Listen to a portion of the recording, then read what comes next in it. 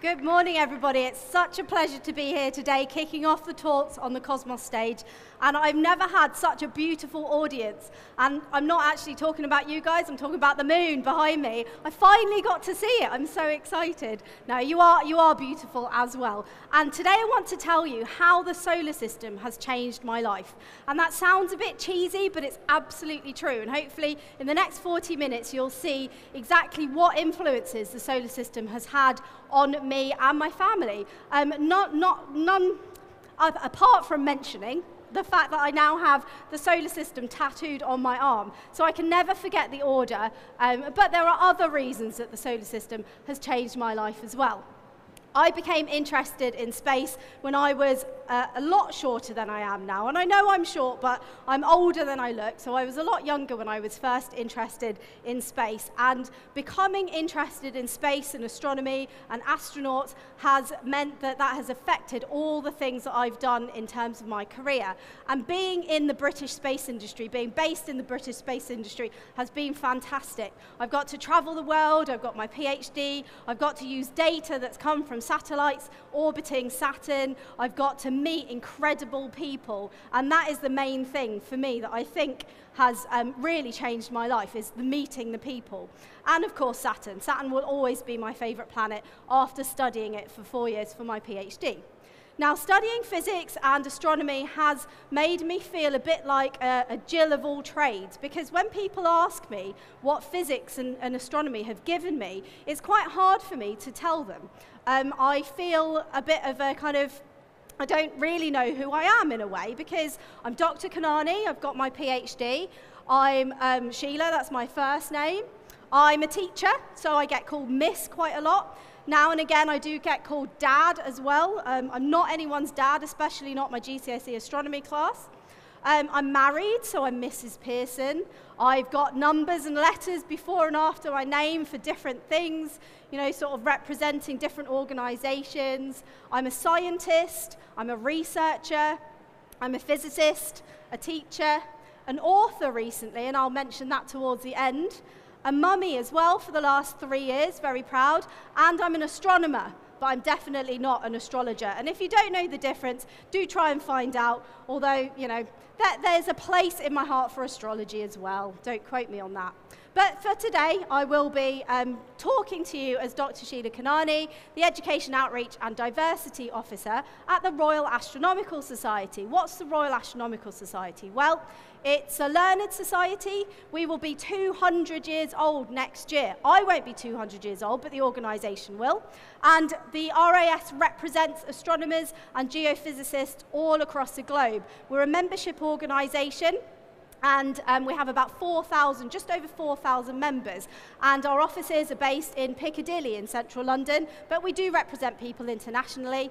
And our first president was the guy on the bottom left, William Herschel, who actually was the first person to see the planet Uranus, although he didn't name it Uranus at the time. And our current president, and hopefully Mike won't mind me saying this, is Mike Crews, pictured there next to William Herschel. And you can see in 200 years, even the hairstyles of the astronomers haven't changed. And that's partly why I'm talking to you today, because I want to show you that astronomers can be anyone and everyone can be an astronomer, even little old me.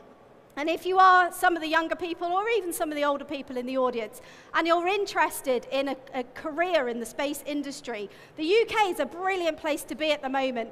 There are loads and loads of jobs, and there are going to be loads of more jobs in the UK space industry in the next 30 years. So do keep an eye out. And if you're interested, you don't just have to be an astronaut. I know Tim's here somewhere today, but there's lots of different jobs. You could be a radio astronomer, an astrobiologist, a teacher, a research scientist. You could be a planetary scientist like I am. You could work for different types of industries. You could protect the world from space weather, or there's a bunch of unusual jobs in the space industry as well, like space journalism, space lawyer, science presenting.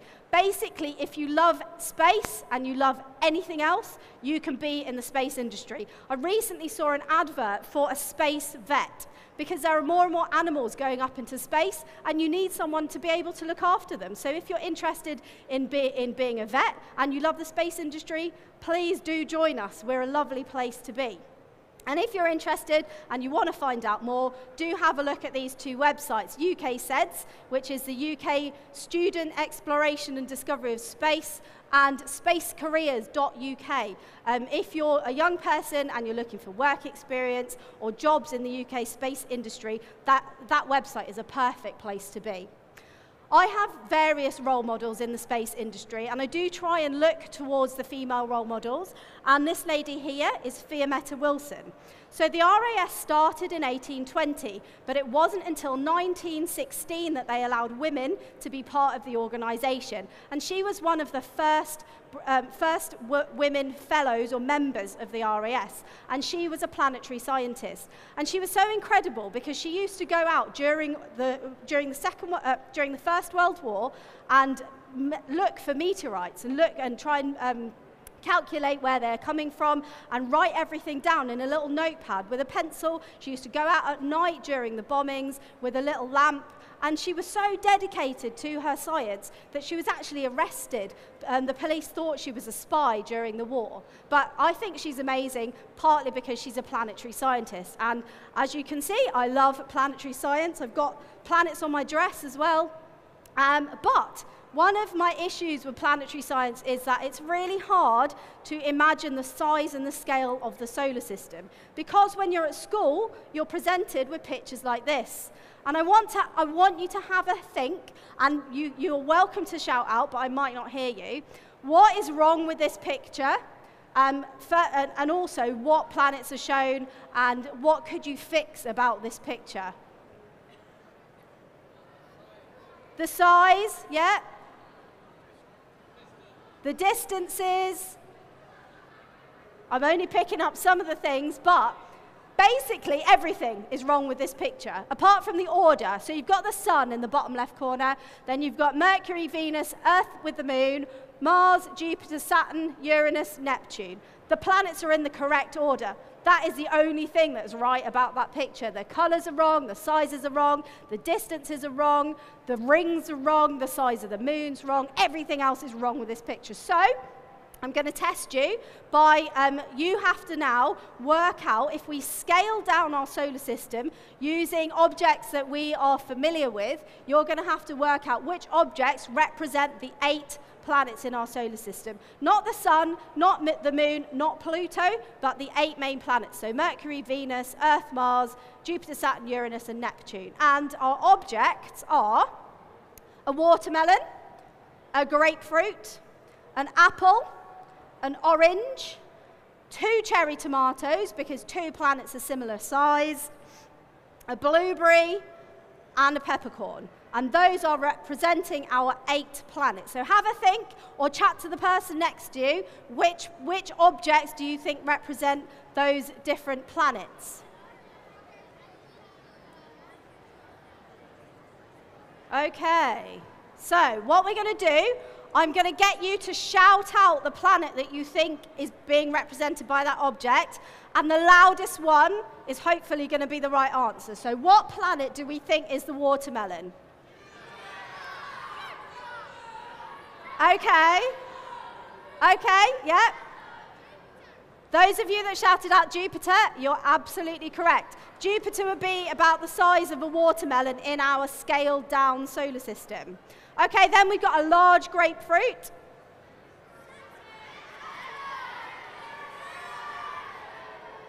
Okay, most of you, I think, were shouting out Saturn, so well done. The next one, people should enjoy shouting out because everyone has toilet humour. So I've given you a bit of a clue there. Which one is the next one? That was the loudest one. Everyone loves shouting out silly words. Uranus, as I pronounce it, is the size of a large apple. And then what do you think's next? Neptune. You guys are on fire. Neptune. And then we've got 2 cherry tomatoes representing 2 planets.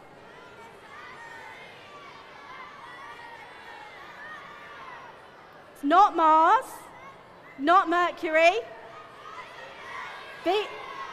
Okay, so Venus and Earth represent the two cherry tomatoes represent the Earth and Venus. We've only got 2 planets left, so what do we think the blueberry might be?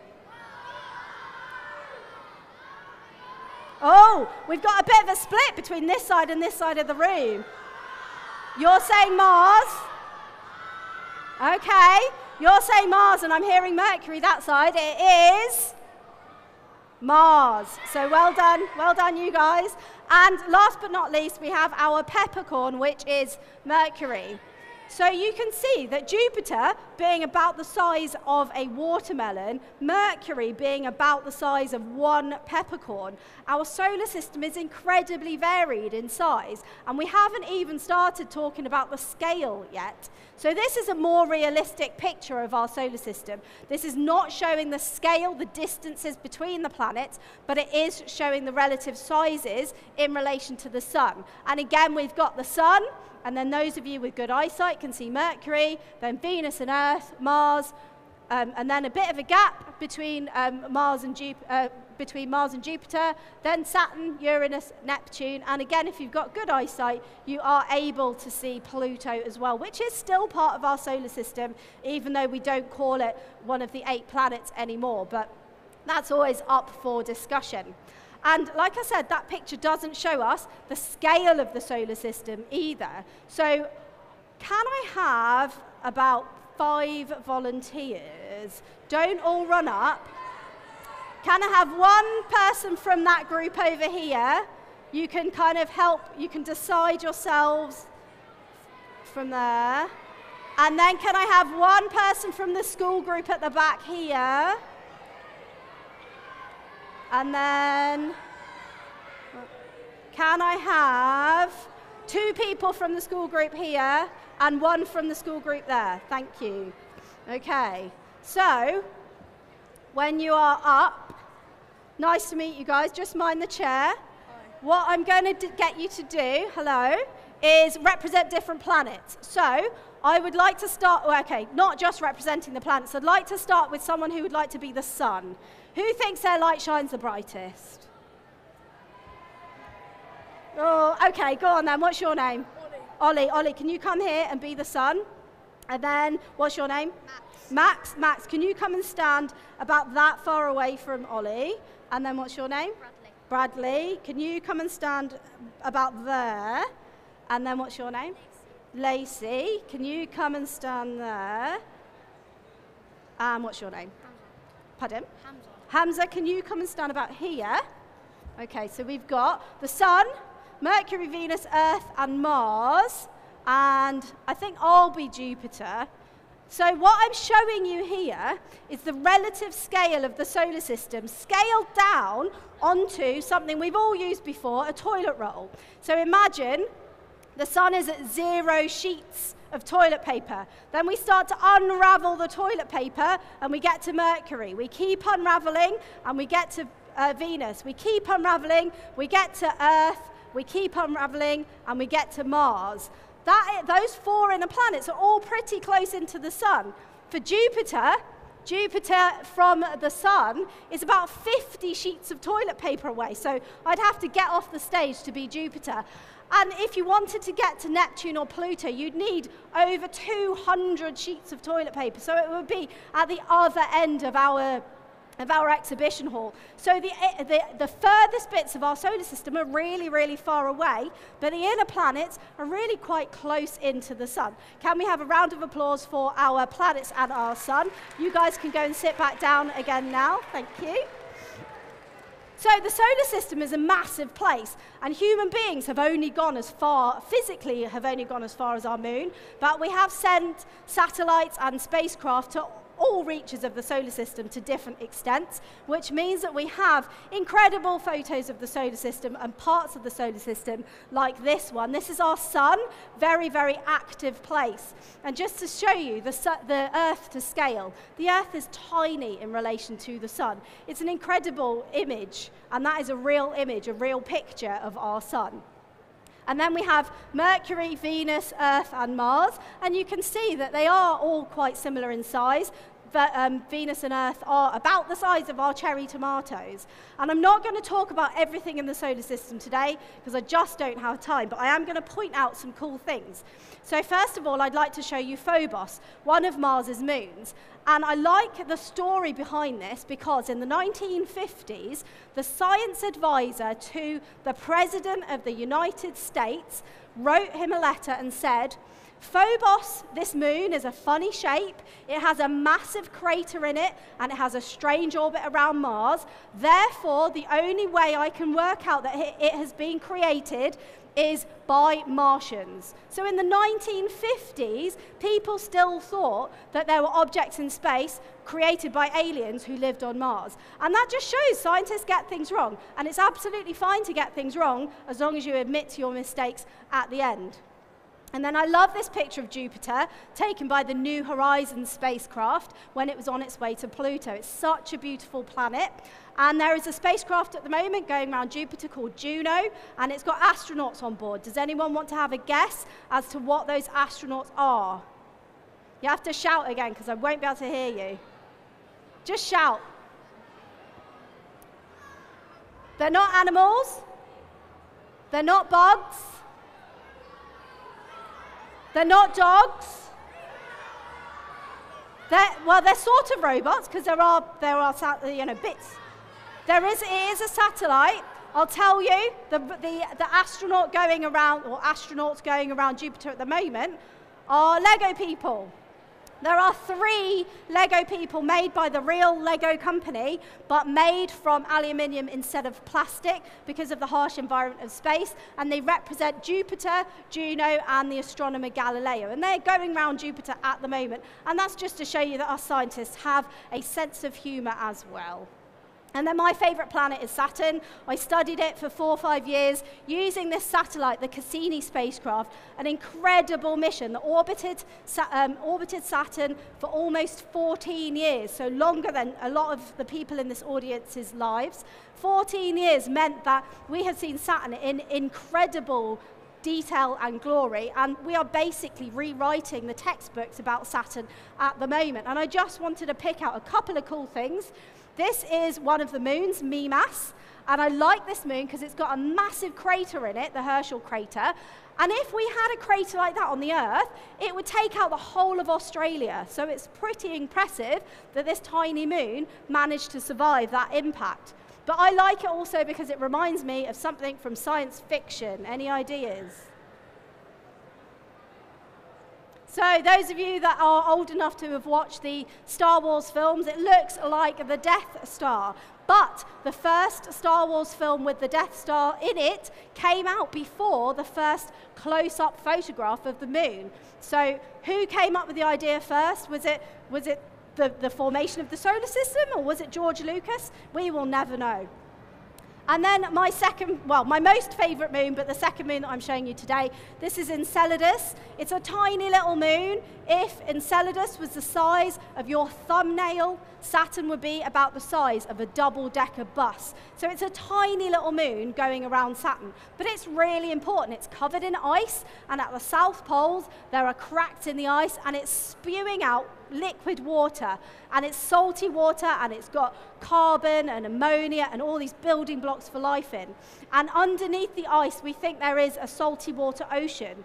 And maybe, just maybe, if we could drill through the ice and swim about in that salty water ocean, we would find extraterrestrial life. So some kind of alien life forms on this tiny little moon of Saturn. And it's also incredible because as it spews out that water and orbits around Saturn, it actually creates one of Saturn's rings, the E ring. So it's a really incredible tiny little moon in our solar system.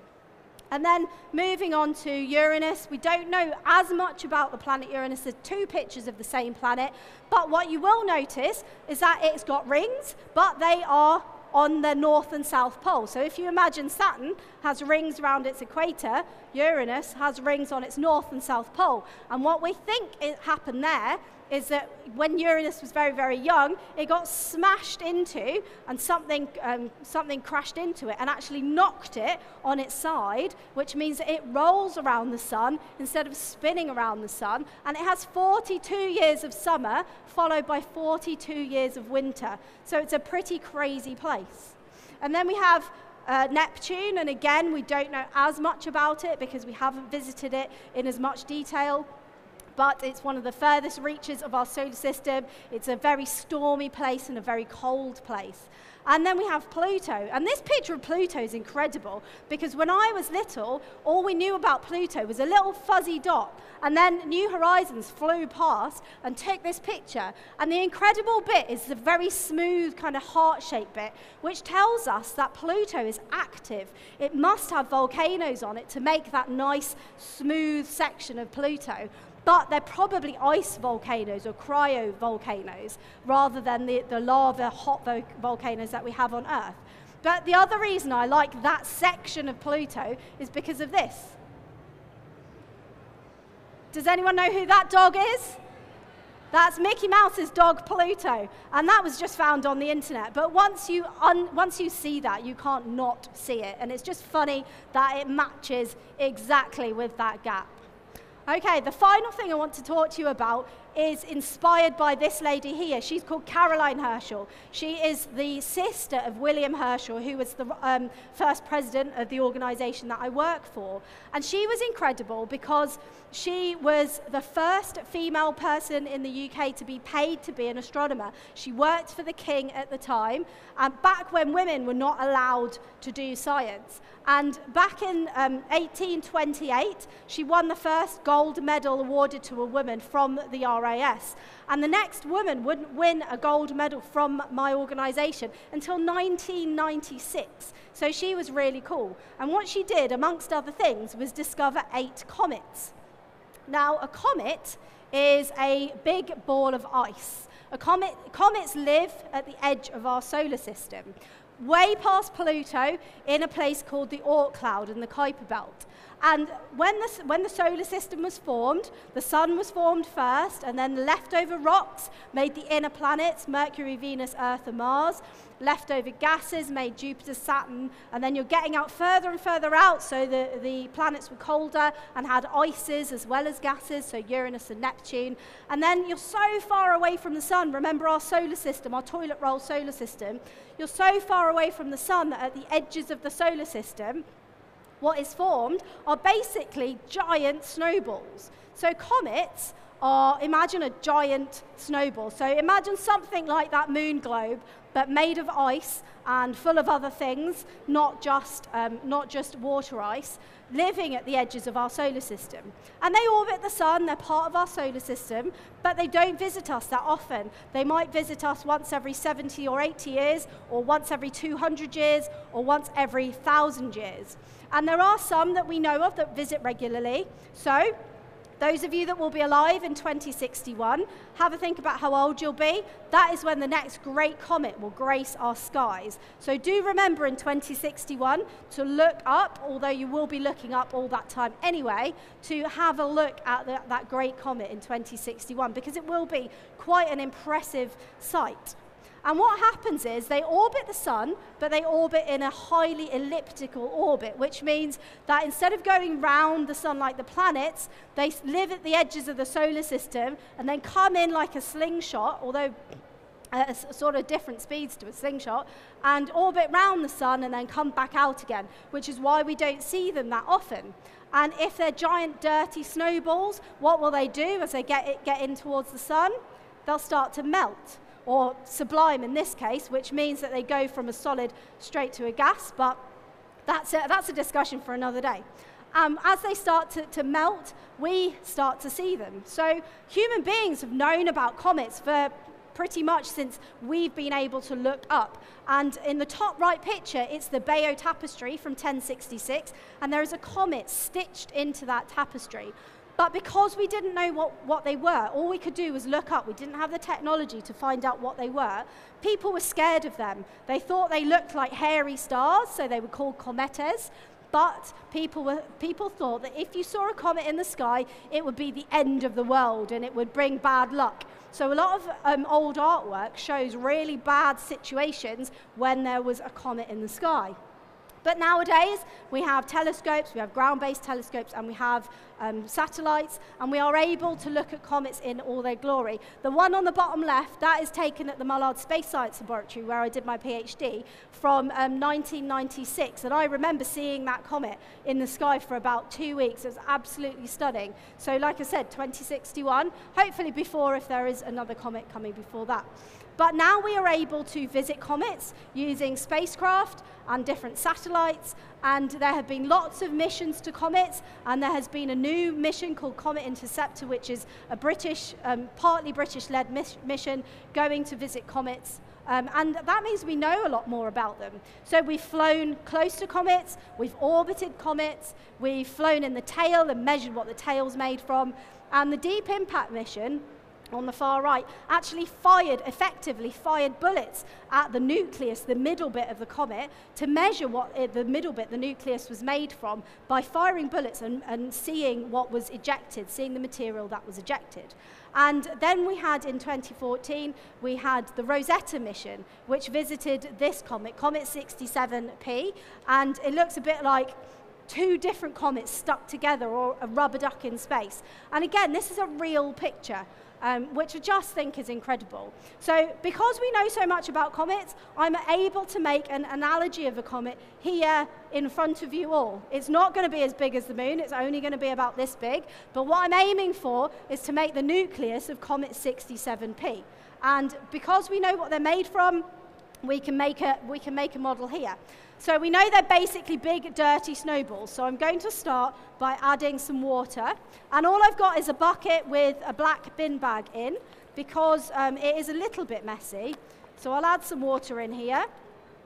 We know that comets have got ammonia in them, and that we used to find ammonia in cleaning products. I didn't bring any with me today, but just imagine that I put some cleaning products in there. We know that comets have got alcohol in them, so I'll just put a little bit of that in there. I don't want to put too much in because I'll need that for later after speaking to you all. We know that comets have got methane in them, and methane on the Earth is a gas. It comes from a certain animal, and we actually have a version of that animal over there in the exhibition hall. Any ideas? Shout out. Yeah, exactly. Does anyone want to get a cow to fart in our bucket? Or no, I'm not going to offer any of you because we don't give off methane. So there's also carbon compounds in comets and a few other chemicals and elements. So now we have a bucket full of water, a bit of alcohol, and a bit of fake methane, which doesn't look anything like that comet there. So what I need to do is freeze it. And if I was going to put it in the freezer and freeze it, and we'd have to come back tomorrow, which I don't mind doing, but you might not want to. So I'm going to use this stuff here, which is dry ice, to freeze it really quickly. And these pellets are ice pellets, but they are frozen carbon dioxide, the air that we breathe out, instead of frozen water. And they're used for fire extinguishers and smoke machines, and to freeze or keep food cold if you work in industry. And the frozen carbon dioxide starts to sublime. It goes from a solid to a gas, misses out the liquid phase. It mixes with the water vapor in the air and causes this smoke. And because this smoke is heavier than the air, it actually pours downwards. And if you are able to touch the smoke, you will feel that it's a little bit cold. But don't get out of your chairs. It's just if it gets to you. It's not dangerous. The actual ice is minus 80 degrees, so that is dangerous.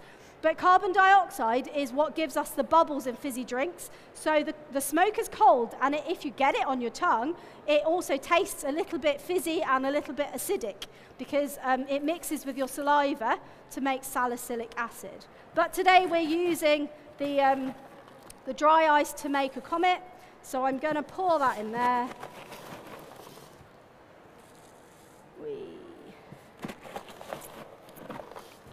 And I'll leave that to cook for a minute. I've been talking to you about comets for the last few minutes, But why do we care so much about them? What's the point of knowing more about comets? Well, there's two main reasons. Number one, the whole solar system formed at the same time, about 4.5 billion years ago. And comets live really far away from the sun, so they haven't changed much over that time. But the Earth has changed a lot. But the Earth and comets would have been quite similar when they first formed. So if we learn more about comets now, we can infer more information about what the Earth was like when the Earth was formed. And then the other thing, and these are not real pictures, but we do believe comets may have crashed into the Earth in the past. So it is interesting for us to know about as many comets as we can, to learn more about them just in case they might crash into the Earth in the future. And there is some possibility, because comets are mostly water, that if a comet crashed into the Earth in the past, it might have melted and it might have brought some of the building blocks for life or some of the water to Earth when the Earth was very young and potentially didn't have that much water on it. So I am aiming to make Comet 67P, which is about the size of, well, about the size of central London. It's about 4 kilometers wide. I'm not going to make something 4 kilometers wide, but we will make a version of it. So you can see I put some gloves on now because I'm going to pick it up to show it to you. All right, let's have a look. Let's see what we've made. I think I might need a little bit more water. Ooh. But they are really cool objects, literally very cold, and figuratively. And I love doing things like this because space science, planetary science, although we've got lots of amazing pictures, sometimes it's quite hard to visualize down here on Earth what, you know, some of the stuff that's up in space. So let's just get my fingers around it. They're quite slippery. Right, hang on. And I'll hold it up so you can see it at the back. And there we go. It looks a little bit like Comet 67P. It's not bad. And what you can see is it's starting to sublime. And this is what it would be like in real life in space. You'd have your comet nucleus, and then you'd have the tail, which is the bit that makes it so beautiful and so fantastic. So I'll leave that just there so you can have a look. It's stuck to my glove now, it's that cold. And there we go. That is a comet made for you in the exhibition space right in front of your eyes. So at the beginning, I did say, what has studying science and physics and space given me? And hopefully you'll see that the solar system really has changed my life. From the people that I've met to the opportunities that I've got, from teaching to doing research in Australia and America to going on space camps all over the world and then doing lots of like media and TV and all kinds of things. It's really been quite fun. And recently also I've started writing books, particularly children's books about space, and I will be signing those after this talk at the Blackwell stand. And what I really love about those, both of those books have got different people on the front and on the right hand side, and I didn't ask for the illustrator to do this, but it looks like me, and that is probably the closest I'll ever get to going into space, but I'm really pleased about those two books, so do come and see me after if you want me to sign them. So I got involved in the space industry. I got excited by the space industry when I saw the film Apollo 13 with Tom Hanks in. And then I went to the library and I learned about astronauts like Helen Sharman and Michael Foale. And I read about their careers. And they had taken the academic path. And Michael Foale had a PhD in astrophysics. So when I was 13, I was like, I'm going to get a PhD in astrophysics. Didn't actually know what that meant back then, but I did study science at school. I'd studied physics at university. I went on space camps in America and Russia and all kinds of cool places.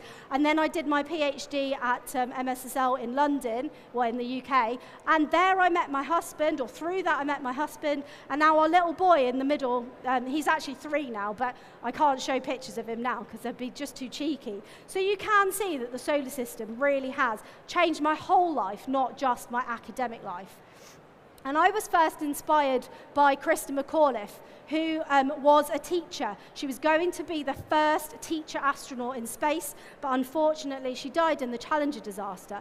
But I think that being a space educator is the best job in the world, and with it, the sky isn't the limit, it is just the beginning. So thank you very much for listening to me today. I hope you've been inspired into the space industry, those of you that are at a stage of your life that can change your careers, and I hope to see you in the future at New Scientist Live. Thank you.